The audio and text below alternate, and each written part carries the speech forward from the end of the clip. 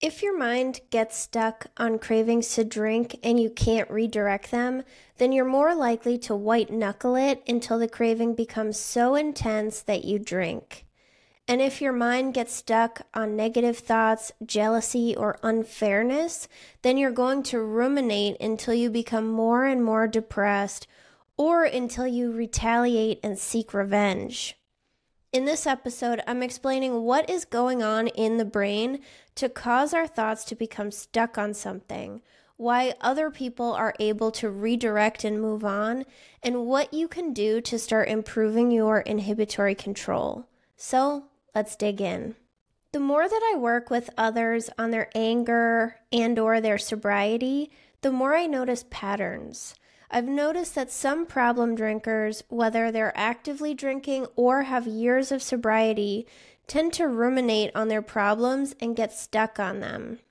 I've talked in several episodes about cognitive flexibility and how we're not able to adapt. So go listen to episode 181 if you haven't yet to learn more about why this happens and how it keeps us stuck thinking that our drinking is going to be different. When you're an inflexible thinker, you keep applying the same process to your life even after you've had proof that it's the wrong behavior.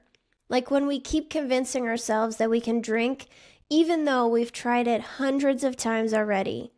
Inflexible thinking can also contribute to rumination and retaliation. I think it's interesting how some people, when they get upset, they look to seek revenge against others and they can't seem to redirect their thoughts from it. Retaliation seems like another way to get relief. And I spoke about that feeling of relief in episode 186 about anger. A 2018 study published in Scientific Reports developed a game with 3 rounds where you play against 2 other people for money, but you're not aware that the 2 other people are just the computer. In each round, one of the 3 players has control of the game and the money. In the first round, the computer plays fair and everyone gets a share of the money. In the second round, the computer plays unfairly, keeping all the money, and it sends you annoying trash-talking messages.